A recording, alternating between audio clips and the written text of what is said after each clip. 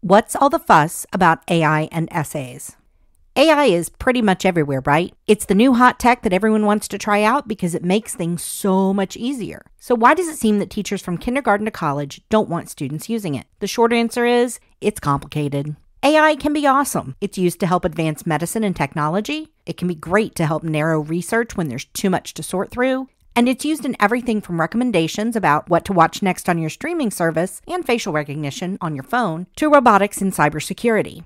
But AI can also be dangerous. For one thing, it's not always correct. For another, it can be manipulated in lots of different ways. In fact, AI can be used to generate text specifically designed to manipulate the pool of data AI scans. To understand this, you have to understand an old concept called garbage in, garbage out. This basically means that the results you get out are only as good as the data you put in the first place. So if people put incorrect data onto the internet, whether intentionally or unintentionally, and AI uses that information to generate a summary or review or analysis, what the AI spits out will be inaccurate because it's summarizing or analyzing inaccurate information to begin with. AI can't tell the difference between good information and bad information, so it assumes everything is good.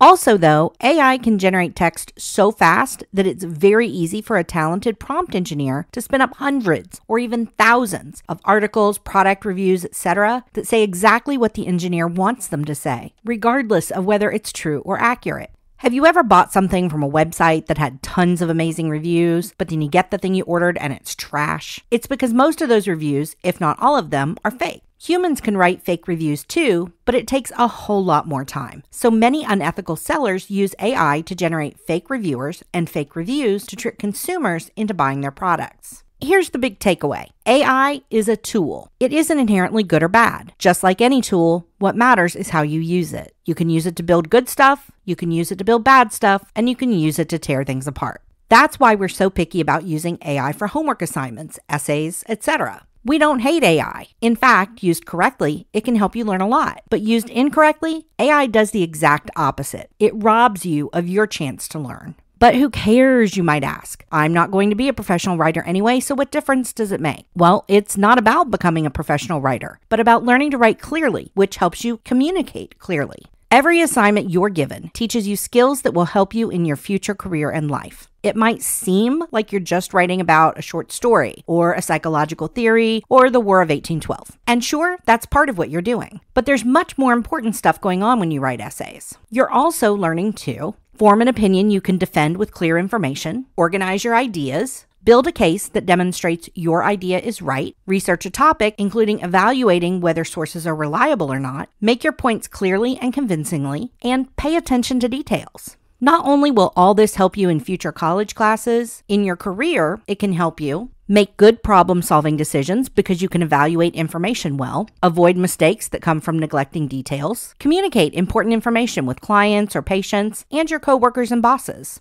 Explain why you're the right person for a job in an interview or why you should be promoted or receive a raise in a way that makes it more likely you'll achieve your goal. Learning to write and communicate well can help in your personal life too. Every single relationship, whether it's with your bank or the person selling you a car or your significant other or your parents or your kids, benefits from good, clear communication. When you overuse AI, you don't get to learn these important communication skills, but your peers who don't overuse AI, they do learn those skills and get to practice them and get good at them. That means you'll be behind when you go into a job interview or ask for a promotion, or if you become an entrepreneur, when you try to sell a client, because other people will know how to communicate better than you. That's why we want you to do your own work. It might feel like you're just using AI to get a paper done faster so you don't have to read some poems you don't really care about, but really, you're giving up your opportunity to learn how to get more of what you want out of life and career. So where is the line? When is it okay or even good to use AI for writing assignments and when is it not? AI is great for things like spell check, just checking grammar. For example, letting AI tell you that you're missing an apostrophe or should have said I instead of me. Translating words that are not in your native language. Generating a draft citation for your works cited or references page. But be careful because AI often gets this a little bit wrong. Always double check the results against the rules.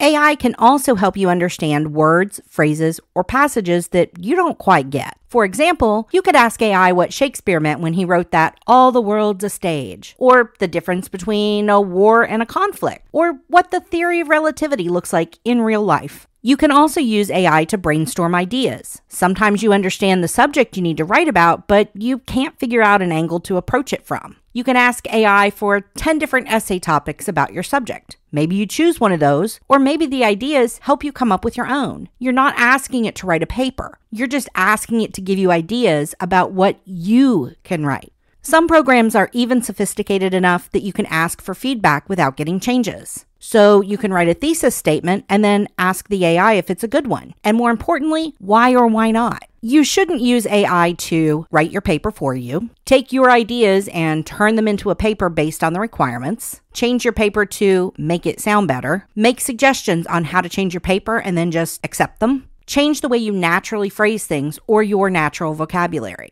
You also shouldn't have AI write your paper, then just go in and change some words and phrases and move things around. Especially don't try to find replacement words on a thesaurus website or app and assume they mean exactly the same thing. Usually they don't, and you end up with what we call word salad. Want to level up how you're using AI? There are 2 great ways to do this. 1, ask the AI to suggest changes, but read them and only change the things you understand. For example, if it tells you punctuation or spelling is incorrect, then change it. If it tells you the paper would flow better if paragraph 2 and paragraph 3 were reversed, and when you read it that way, you see why it's better, then change it. If it says you're using a word that does not mean what you think it means and suggests other words, look them up and see which one is the one you want. But if it wants to change your words and phrases to fancier ones, just say no, especially if you can't explain exactly what it means now or why you chose those words. 2, always ask the AI why something is wrong. And when it answers you, read it. That way you'll know how to do it yourself next time. Sometimes students ask how instructors and professors can tell something they've written is AI. Well, there are AI detectors, and sometimes those will tell us right away. But the biggest detector tool we have is something you don't have yet: experience. We've been reading and writing original words for years, sometimes decades. We can tell what AI writing looks like because we know what human writing looks like, and more importantly, what it doesn't look like. And that is the most important reason not to misuse AI in your assignments: experience. If all you look at is AI writing, and your AI does all or even most of your writing for you, you'll never learn to tell the difference between something computer generated and something a human being who knows their topic wrote or said. Why does that matter? Remember garbage in, garbage out? Remember all those hundreds of fake reviews? Remember how easy it is to manipulate the available information so that AI-generated summaries say what someone wants them to say? That's why. Learning to read, write, and communicate well, and learning good research and analysis skills helps you recognize good communication, good analysis, and real research. And those things keep you from being manipulated. No matter how many people start using AI for all their writing and analysis and communication, there will always be some people who know how to do it themselves. Those are the people who hold the power. Learning to write and communicate and analyze for yourself is how you keep your own personal power. It's how you make sure you're the one controlling your life. So remember, AI is a tool. Use it wisely.